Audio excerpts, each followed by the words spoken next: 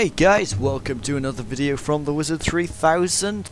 This episode is going to be the top 5 zones and their constituent music in World of Warcraft.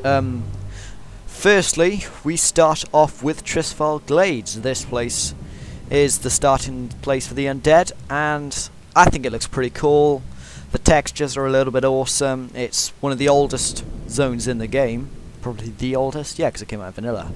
So it's the oldest game zone that's going to be featured in this top 5. But personally, I like it.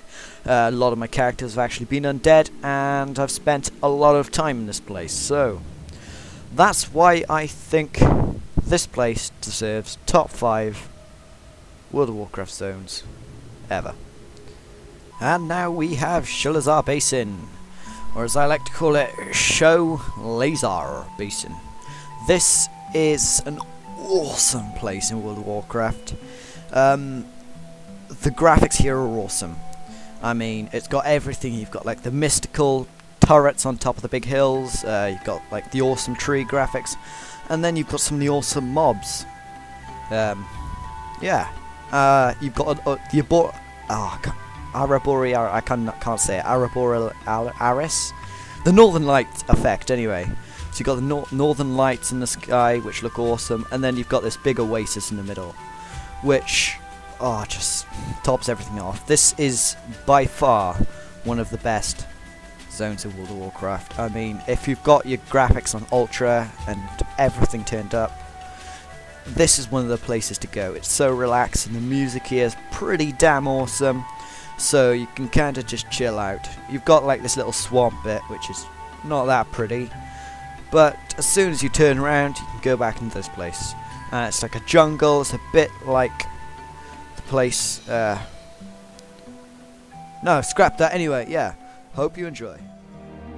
And now we have Nagrand. Nagrand. Doesn't matter how you want to say it.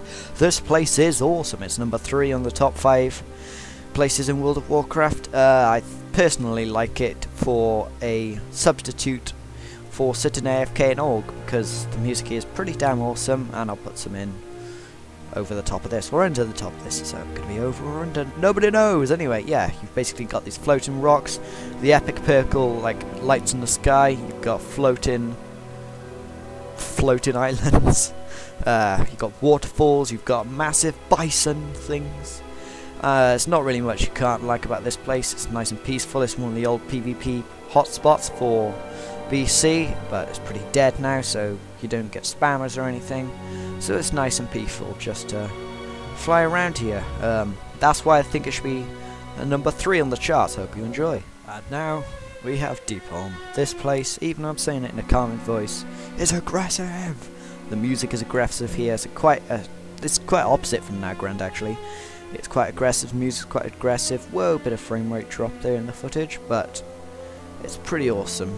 Everything's just like mystical and floaty. You could see the world pillar there, split apart. And it's a good place just to go for some bit of world PvP, because there's quite a lot of world PvP here, and you've got your daily quests and everything.